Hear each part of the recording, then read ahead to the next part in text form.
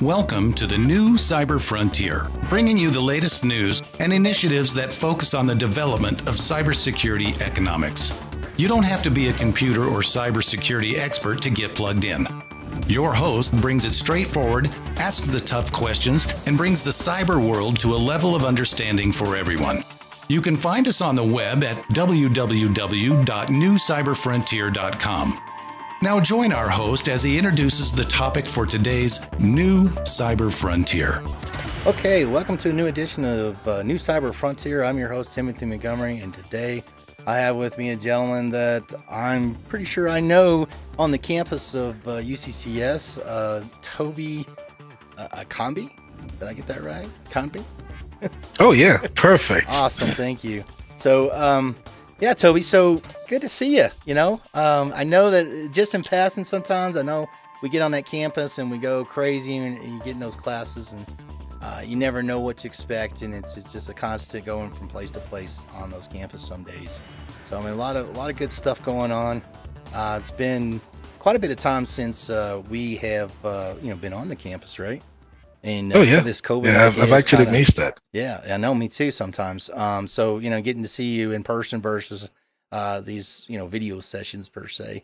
I do not like to drive though. I have to drive all the way like 40 minutes to get there. So anyway, no, that's not cool. that's just something I got to do to get there. But it's always nice to be on campus. And today we're going to talk a little bit about the cybersecurity and graduates. And I know, Tobi, you and I, we've been in the graduate course for University of Colorado Springs for quite some time now. You preferably longer than I have, so you're a little further along, if not almost finished, I'm assuming. I actually graduated last year, so I'm kind of done for now. So yeah, let's do this. If you would introduce yourself, give me a little bit of your background and currently what you're doing. All right.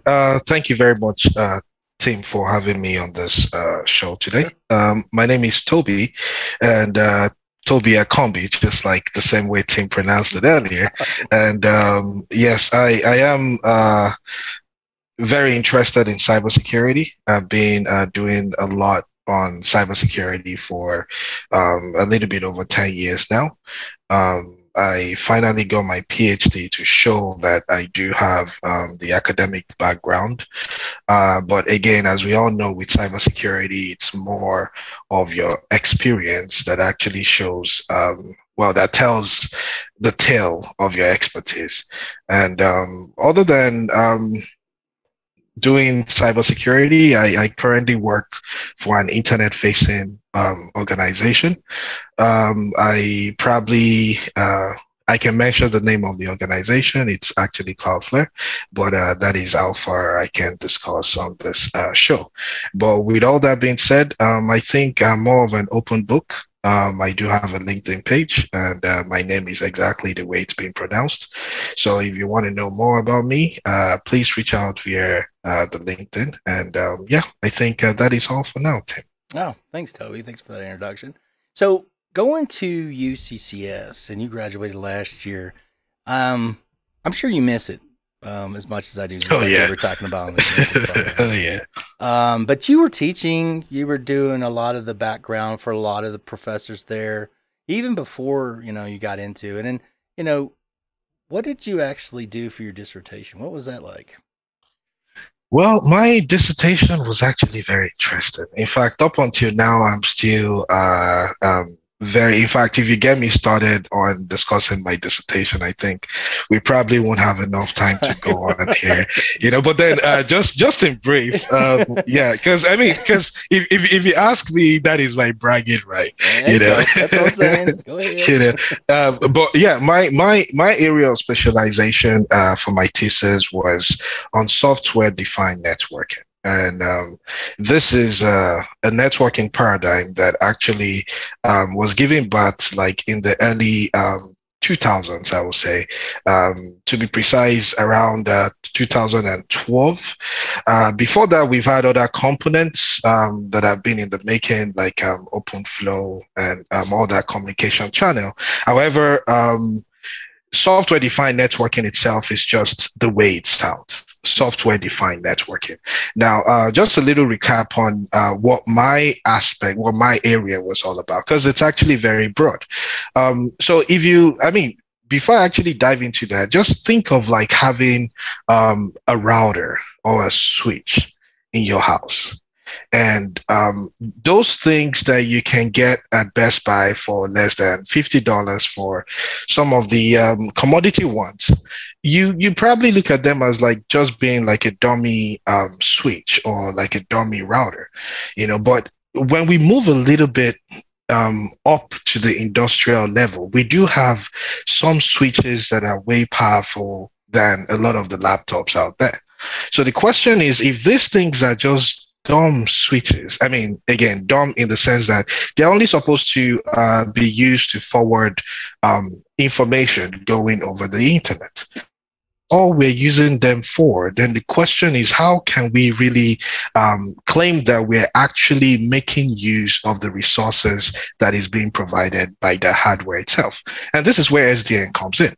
So with SDN, all it's doing is now we can actually offload some of the controls that we actually use before now in middle boxes, say for instance firewall and load balancers. We can now offload that from the middle boxes and actually put them on this edge routers or edge switches, so that they can compensate for the capacity in terms of processing that we can benefit from some of this hardware. So again, I don't want to get lost in this conversation because this is like my best side of, if you talk about my dissertation, it's going to take like forever. Let's just specific. So Tobi, we're going to take a break right quick, and we'll be right back after this message from our sponsors. Blockframe Technology offers next-generation blockchain managed trust and security. Unique non-fungible tokens are used to secure software bills of materials to provide data quality and security for every transaction in your supply chain. Deploy advanced peer-to-peer product security, scale zero trust capability to millions of IoT devices, allow vendor tracking and accountability, and rapidly reset from compromise. Unchangeable, time-sequenced blockchain data provides next-generation security using machine learning trust algorithms and audit analytics. Start securing your supply chain today by contacting Blockframe at www.blockframetech.com. Okay, we're back. New Cyber Frontier. I'm your host, Timothy Montgomery, and we're here with Tobi. Graduating last year from UCCS, a very interesting conversation before the message. Or the commercial there, about how networking in general from the dissertation he had to supply and conquer and debate, managed to get that PhD. I know it's lots of years of effort in there about how those aspects work. And in-depth analysis a little bit about how networking in general and how distributing those types of, I guess you can call them assets really, or categories in different rule sets, I guess you can say, implies to how packets move from, A location to B location, and how those different integral pieces are applied to one another as far as rule sets, right? So very good conversation there about different aspects of how we, cybersecurity-wise, can deploy new versions or better versions and offload certain things to different, I guess, devices within the network to better distribute how packets are maneuvered, or I would have to say the responsibility of those devices, right? Right, pretty much. Yeah. So, I mean, in the world of cybersecurity in the last 5 or 10 years, and I would have to say in the next 5 or 10 years, I mean, the history of cybersecurity seems to be moving at a certain rate where over the last 5 or 10 years, and as an academic standpoint, it's maturing. Like we're evolving, we're growing into being a part of the business school where we are maneuvering into basically our own category and our own department. We're getting more and more, sophisticated when it comes to what the amount of budget and things like that seems to be playing roles and kind of section itself up to a point where it's no longer cybersecurity or computer science department. Now you have your own department as far as cybersecurity. At UCCS, did you see any of those trends in the last 5 years, 10 years? And I mean, what was your analysis on just where were they coming from, and then where did they go to, and what do you see next? Well, that's a very beautiful question, Tim. So with UCCS, I think a quick background on how I actually got to UCCS would suffice here. Yeah. So I can actually say that let me see if I can do my maths correctly now. Yeah, I can say that like 7 years ago, when I was trying to start up my graduate degree in security, it was very hard for me to locate a university in the United States that was actually offering cybersecurity at a PhD level. Yeah. And a lot of these other departments in these big universities, they do claim that they have like a security breakout. But however, it's still under computer science canopy, and that kind of made it hard for me to actually believe if this was actually the cybersecurity that I was looking for, Right. just a mixed flavor of computer science and networking, So UCCS is one of the schools that started the cybersecurity program at a PhD level. And yes, we're still growing. Do we have other competent schools? Yes, we do. But the good thing about UCCS is that they started this program to stand on its own. Even though it still feels like we're sharing the same department with computer science. Of course, everything is still under computer science, as it is everywhere else. Yeah. However, the degree is different. At the end of the day, it's not like you need to really explain to people that, hey, guess what? I did graduate with a PhD in computer science, but then my focus was security. Yeah. At UCCS, you're actually graduating with a PhD in security.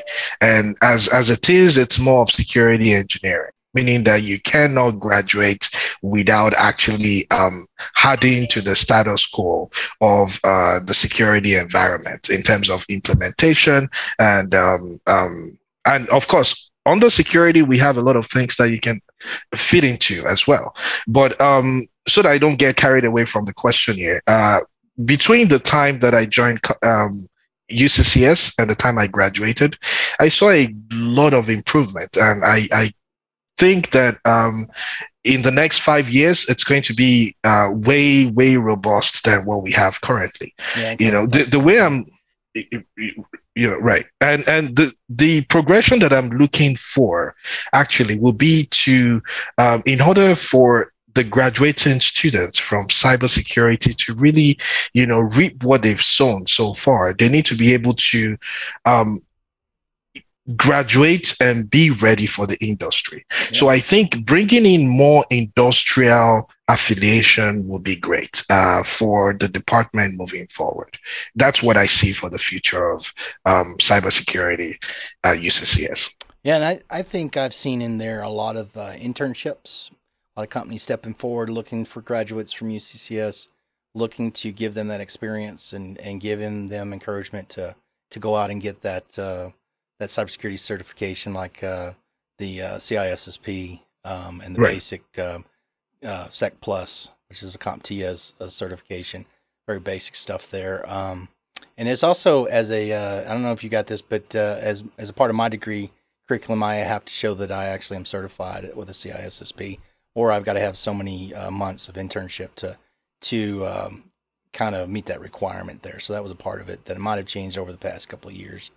So they're starting to integrate more of the idea of your modern, certification factors that certainly will play a role in getting jobs, especially with the Department of Defense.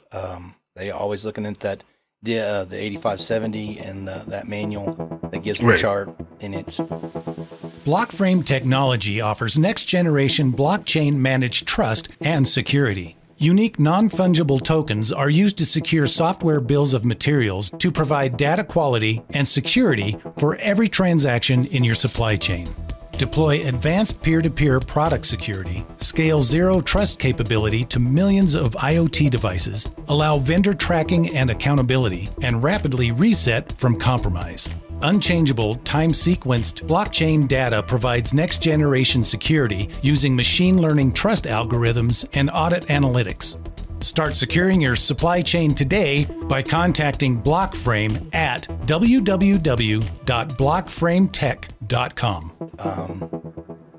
So, and you've been for years. So, as you come out from getting your graduate degree, did you have a lot of job opportunities, or was it hard to find, or what happened as far as your experiences there? Oh, yeah, that's a very interesting question. So before I graduated, actually, I was lucky, I will say lucky, to be amongst the founding fathers of Cybersecurity Club at UCCS. And this was something that I've always wanted to do. I believe that as a cybersecurity student, it's not just about the academics alone. You need to have more exposure to what is actually going on in the security world.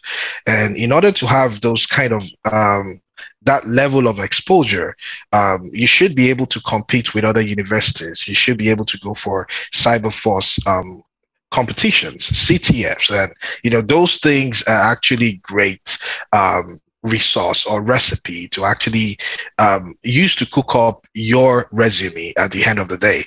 So, a semester before I graduated, I actually had very fantastic offers, and it wasn't hard at that time. Well, speaking of 2019 now, a lot of things have changed afterwards, but then I did start early, and this is always my advice to a lot of graduating students.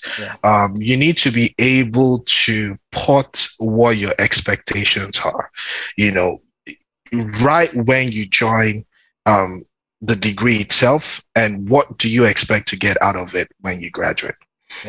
Because at the end of the day, it's all academics, right? You do research, you publish papers, you implement stuff. That's great. But then if I'm going to hire you as a company, I need to be able to know that I can hire you at a position whereby you can manage some of my security environment. And how can you do that if you've not been exposed to that level of security / vulnerability / intrusion and all that, so it's actually why it's hard, because with a PhD, once you graduate, you're expected to join a company and start up at a managerial position, because that is exactly what your degree is scoped for. But then in order for you to be able to manage people, to ensure that the security of a company remains the same, or it is at the optimal, you need to have exposure to that yourself. And this is the arguments that we had before we actually started the club, that this will benefit a lot of our cybersecurity students. This will also had as a good source of, at least if you go out there for interviews, a lot of these recruiters, they want to check, they want to ask you, what else have you done other than being a student? Because this is very important. How can I be so sure that you're a team player? When all you've done is just sitting in classrooms and doing research all by yourself or within like a small group of people, I cannot ascertain those values without seeing something more notable. So I actually had this interview with a company that is actually one of the top 5 how do they put it now? Fortune 5 companies, I would say. And at the 4th level of the interview, I was actually asked about some of the Cyberforce competitions that we went for. And the person was very interested in what actually happened. We saw that you're the captain of the team. How did you manage your team to ensure that you were able to get to where you got to before the timeout? And these are questions that you can't up, you can't cook up something for them. This has to be more of like right. You need to have experienced it, and the person himself was actually at one of those Cyberforce competitions that I participated in. So he was aware of what happened, and he just wanted to know how, because at some point we panicked, right? Like from your perspective as being a team member and the team captain, what did you do? How did you assist your other team members to get back in line? And this is just one of those many things that you can benefit from, not just being a student, but also adding a little bit more to learn about the industrial standards. If you want to become a pen tester at the end of the day, you cannot become a pen tester without actually having the experience and exposure to pen testing, Yeah, you got to have not only the knowledge, you've got to be able to know how to use that stuff. You're practicing. You got to have at least something behind you, and have went out a couple of turns somehow to get some of that understanding. It's not just about, per se, absorbing something from books and text. You actually got to put it to work a lot of times. So getting that type of experience. In the future, I think what I'm seeing is a trend in training, and universities are starting to pick up on not only giving you the undergrad coursework and theory and methods, but also implying a boot camp per se, a little different from what boot camps you might think. The whole 5-day boot camp idea, I think most people might misconceive what boot camp really particularly thinks is like. This is more like an 8-month add-on to your degree path that employs real world like professionals to support teaching real labs, things you can put your hands on, nomenclature that you would see every day. There's trends like that starting to come. The University of Michigan has put out something with the Nexus and Hacker U, which is now trending, something called Thrive DX. Anyway, it's changing. Some of the nuances where certifications didn't seem to be important, or you had one or the other. Now they're looking at, we need to have all the above. So I mean, I can understand where if you come out doing a lot of research, and then that begs a question. I guess we were discussing about that earlier, but those who and I know there's two different types of degrees. PhDs usually mean more about research, and I know there's honorable path to doing research on a long-term basis. That is one way, and that's how we solve problems a lot of times with a lot of brilliant individuals working. But then you also have the whole idea of the professional path. And sometimes the professional path is also what the researchers do. But you don't always particularly get that. You could get where individuals in the field either do one or the other. They never consistently try to do both. Where if what you were headed for and what you were expecting seems to be that you were expecting once you got your PhD, you were going to go out and get a real job. And then they were thinking, okay, wait a second. You don't have, where's the experience at? What were you doing? Experience, Right? Yeah. So I can see how you really need to sit down, like you said, and think about what is the particular outcome for this. I mean, as a graduate student, you went through the nuances, all the little different factors of thinking through the process of why am I getting this PhD? What am I going to do with it? What does that mean about afterwards? Certainly heavy thought there. Definitely put a lot of time and effort in making sure you got it. And it is an honor to have. So I don't want people to think that somehow we're saying, don't go get it. No. It's a reason. There's a reason you do get them. There's also a reason not many people get them. And so it's the same thing with master's degrees. And then I think the main point here is that if you're getting a bachelor's degree, you're getting it because it is a norm for the society, well, especially within the scope of the job that you want to do. Yeah. you know. But once you start moving into graduate school, then you need to be very honest with yourself. Yeah. You know, what do I really want to get out of this? It's not just about the time it takes, it's also about how much it's going to cost you to complete that program itself, you know. So I think the planning is very important. Yeah, I think it's significance. And honestly, a lot of people going into the undergrad coursework, I would have to say, what age are they, and just how much did they really think about all these things? And I'm sure the older they get, the more prominent these pieces start to fall into play for them as they experience life more and more every day. So my children are now, I got two of them, and they're 20, 21 now. One that's 17, thinking she's 30. So,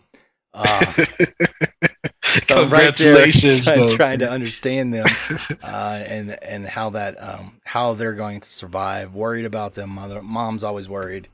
I'm trying to calm mom down sometimes.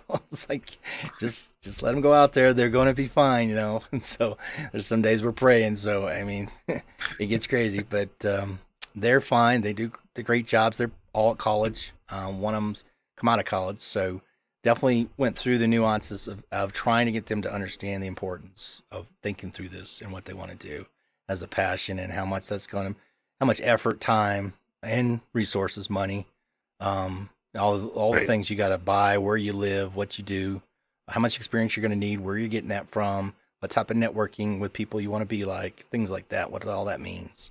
So we're going to take a break right now, Toby. So okay. And we'll be right back after we hear a message from our sponsors.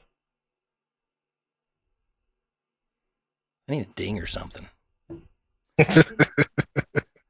So I know when to stop talking. Yeah, but I can see your high work there. Like, it must have noticed that too. Let's give it a pause real quick, and then I'll come back. Okay, welcome back to New Cyber Frontier. I'm your host, Tim Montgomery, with Toby. What's his name again? I keep.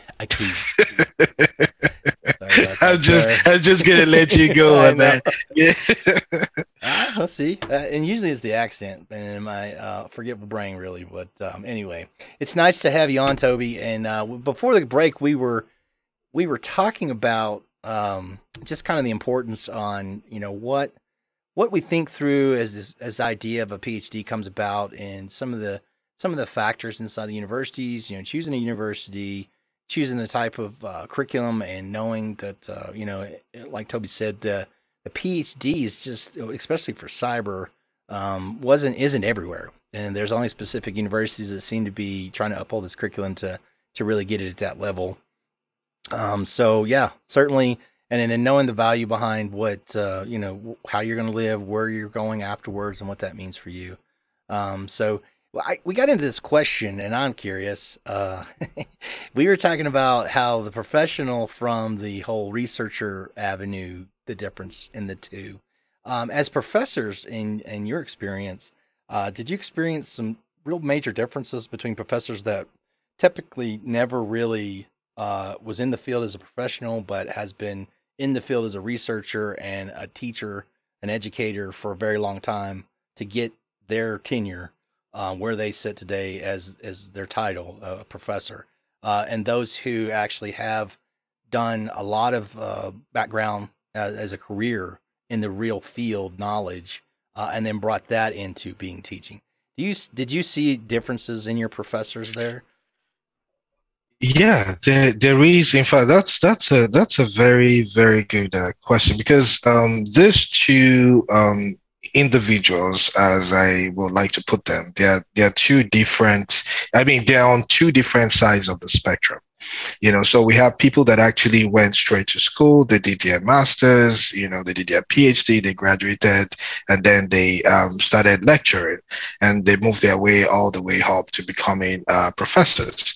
And also we have people that actually graduated from their PhD or their graduate program, and then they moved to the industry. They acquire enough knowledge, and while they were about to retire in the industry, they decide to join the academia world again. Now, the major differences between the two of them is the reality and the expected expected reality, as I love to put them, because if you've worked in the industry, because your PhD work is supposed to be something that will relate or that will translate to you solving an industrial grade problem. And of course, you need your professor or your advisors, as we normally call them, to be able to guide you on that path, to be able to choose the right thesis that you are going to work on for your PhD period. Now, think of it from the other side of the spectrum, that I am just a strict researcher, which is great. All I've been doing, after my graduate is research and research and research. Now, we all understand that this actually changes with a lot of professors over time, meaning that they reach a certain level in their career that they actually stop doing research, because now they have the students to do the research for them. I mean, I think this is also fun. But then the question is, how, if you're looking for a mentor, you are not necessarily supposed to be looking for a mentor on both spectrum, meaning looking for industrial mentor and also looking for academic mentor. You can actually have all in one. And I believe you will agree that we have some of our professors at UCCS that we can actually attribute that to. Yeah. They can tell you what is actually going on in the industry because they keep updated and they have a lot of affiliation with the industry as a whole. And then they can also tell you about research, but there is no good research if your research is not, or if your research does not have an economic importance. You can do a great job working on some research, but the question is, what is the outcome of the research? How does this help people? How does this move that area of research forward? And is it something that can be used in the industry or not? Yeah. Oh yeah, certainly. And I think a lot of people don't quite understand the significance of research sometimes. They may take where individuals may believe that why would we call a person a doctor from the significance of research if research is so easy to do. I would have to say from 100 years ago till now, technology and the ability for resourcing information has gotten much easier, true. But scholars way back when definitely had a more difficult time trying to gather that research, gather that information, really gleaming the analysis of what they have collected. So the concept, it might have seemed gotten easier, but I think there's more of it out there. So now, in some ways, it's changed to a point where it's been more complicated. So, and we do need the idea of theory to move into, and methods to move into a scenario of something that's applicable. So, Right. being able to trend some kind of physical, tangible thing out of it. I mean, the idea of a switch or a router or a network piecing gear together, just the complexity of how many different research elements went into each piece of that to get it to where it's at today, and just how we use it. We may take that for granted somewhat day to day. For most of us, don't know what it does or how it works, but we certainly use it every day. We use it for everything we do now. And if we didn't have them, we certainly wouldn't be doing what we're doing right now, right? So, I mean, Right. that gets into that concept, right? So it's certainly something the world needs and doesn't truly understand, and so the other path for the professional side of it certainly is needed as well, the doers. So those that are thinkers and those that are doers, and sometimes there's a blend of those in your professors. Sometimes there's ones that only do one side of it. So I did get a chance to meet some of them, and I'm starting to understand a lot of where their background is and what it is. My advisor there certainly has a major background in teaching and research. And so I've read a lot of his papers, and there's a lot of stuff in there he's done over the years. Certainly sounds like he's a busy guy all the time. That's crazy. So a lot of time and effort going into this stuff. And certainly they're smart people. So I'm glad those talents you're using, up to the best of your ability. Otherwise we wouldn't be able to come out with some of the things we've been able to use these days to do what we do today. So Right. So yeah, I think there is a difference between professors sometimes. And I think that's another additive to your idea of sitting down and kind of thinking through when you get to that PhD level and you need an advisor and you're kind of trying to hunt one. those are some things you kind of need to be thinking about, you know, like, okay, what's this guy? How did we relate? At least for me, I'm thinking through, what does he do? I mean, they usually all have a very big page of what research they do and publishing papers they've got and anything else they do. And you have a conversation with them and usually interview with them. And if you're selective of that, so it's interesting to say the least. So what kind of tips going into a job like you have now with Cloudflare that picked you up over the last year? So from a PhD's perspective, I guess, you know, when they hired you, they knew you had a PhD. I mean, did they have an expectation, and then when, I mean, there's quite a few things in there I can think of, but did they have an expectation of somehow you were going to come change the whole planet and, you know, somehow you're this brainiac or something like that? I mean, what did they say about having a PhD when you showed up? So I think, well, I will start with most of the other interviews that I've done before the interview at Cloudflare. Every time I get on an interview, and I always do my research. Again, this just I mean, it just comes from the aspect of me being a researcher. So before I get on any interview, I will know who you are, you know, to the very T of anything that I can find on the internet, you know. And then my first point of view, this is not actually to throw down the aspect of having a PhD, but this is more to let people know that you should not judge me because of what I have. I expect you to look at me from the aspect of what can I do? Yeah. You know, so I always let them know, because a lot of them will ask you, like, you have a PhD, you could be a professor anywhere you want. I mean, you could do a lot of things. I mean, you could work in different places. Why here? Yeah. You know, and then I always let them, right, you know, and I always make them understand that I do have a PhD because I have plans of having a PhD for the future. Yeah. You know, I love teaching people. You know, I love impacting knowledge, because I believe that the only way you can truly note that you've learned something is by actually teaching it to someone else. Yeah. You know, but in order to be able to teach it to someone else, you need to actually have substance. Yeah. And in terms of substance, right, the experience, right? Yeah. And this is where the industry comes in. We want to learn this. We want to bring all this good stuff. We want to get to par with the industry in terms of what their requirements are. Yeah. And then by that time, you can now go back to the academic world and then help young researchers, you know, find their path into the industry moving forward, you know, because at the end of the day, when I finally interviewed with Cloudflare, I did have that question about my PhD, like, you know, what are my expectations with me having a PhD and all that. And I made it very clear that my PhD does not really fathom into the job interview that we're having today. You know, I'm coming to you because I know that I have something to offer. You know, and if you also believe that you've got something to offer, then I think at that point we've reached a compromise.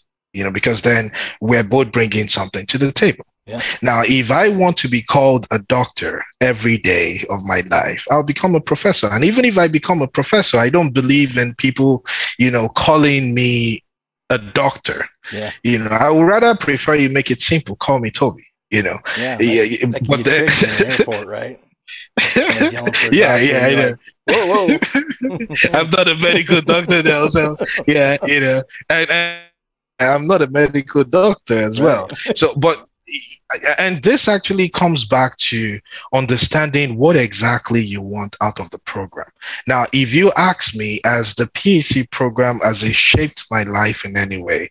I mean, has it blown my mind beyond measures? Yes. In fact, way, way beyond my expectation, you know, because what I learned doing the PhD program is more than I could have ever imagined. One, it gives you the ability to actually, if not for anything, to start something and complete it. You know, that is one major thing that you can't beat, you know, anywhere else, you know. And secondly, I always joke with my other colleagues that if you know there is a problem, the problem is 50% solved. Now, if you portray this, if you translate this to your PhD program, then that tells you that you've been able to find a problem, a gap in research alone. You've done like 50% of the work. And that tells you it's not something that is easy to do, because you have to ingest a lot of paper.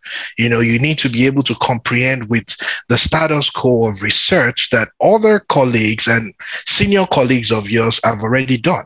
And it's like you're looking for that one spot that you can say that, oh, this is a gap in research. This can actually be improved.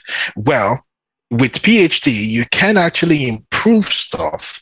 You're supposed to look for a very new aspect of research, you know. But as we all know, in computer science, we don't reinvent the wheels anymore. We just build on what we already have. No disrespect to my computer science. Reinnovate the wheels. Right. That's the new term, right? So you're looking to make something better than we're already using it as, or looking for a different way to use it, which then imposes simplicity to others, making life a little more simple. Well, Tobi, I think we're running out of time. Is there any last minute words that you would like to give to our audience about your situation? I guess my last word, it would probably be a sentence. Would be more like, if you ever start something, and I think the biggest problem that we have is failure. You know, people not understanding how to treat failure. You know, and I have failed a lot. I've had to deal with my own level of failures, you know. We hope you have enjoyed this episode of New Cyber Frontier. Remember to get involved. Often we think that someone else will handle privacy and security in the virtual world, but you are the only one truly in command of your virtual fate. Join our mailing list so we can keep you informed of breaking news and new releases. If you have an idea, if you have a question that you would like to hear answered, or if you want to get involved with our efforts, reach out to us at newcyberfrontier.com. We also encourage you to visit our sponsors' links, as they are the ones that really make this show possible.